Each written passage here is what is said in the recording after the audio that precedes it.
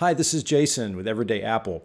Now, there could be a lot of reasons why you might want to turn off a subscription for one of your apps. So in this quick video, I'm going to show you how to do that on your iPhone, your iPad, and your Mac. Okay, first of all, on your iPhone.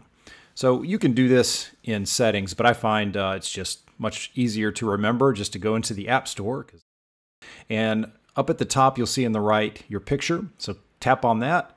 And then right below the top, the second option says subscriptions. That's where you tap and then choose the subscription that you want to end.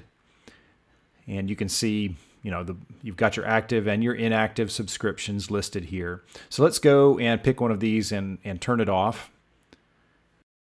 And I'm going to tap cancel and hit confirm. And it will give me a confirmation saying, hey, you've canceled your subscription. So that's how you do it on the iPhone. Now let's take a look at the iPad. So when you go in the iPad, it's very similar. Not much reason to spend a lot of time here, but when you go into the iPad, you're going to go also to your App Store. Same thing. You'll see your picture in the upper right. Tap on that.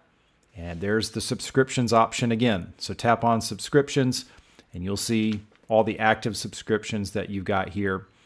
And you can tap any of these and do the same thing and turn them off here.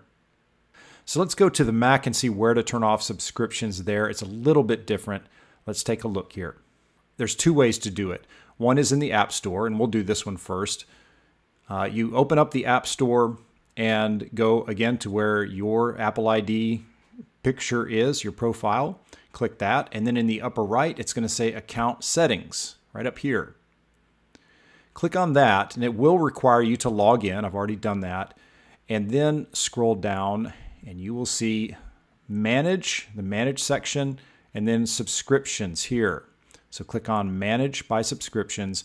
That's where you'll see all of your subscriptions listed on your Mac. And then you can go into any one of these, click it, and say, yes, I want to cancel. And it gives you a confirmation screen, of course. Now, I don't want to cancel this, but that's how you're going to do it on the Mac using the App Store.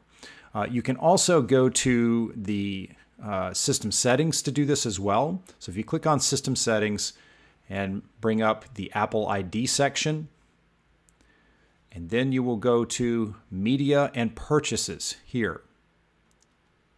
And then you'll see Subscriptions as the second option there.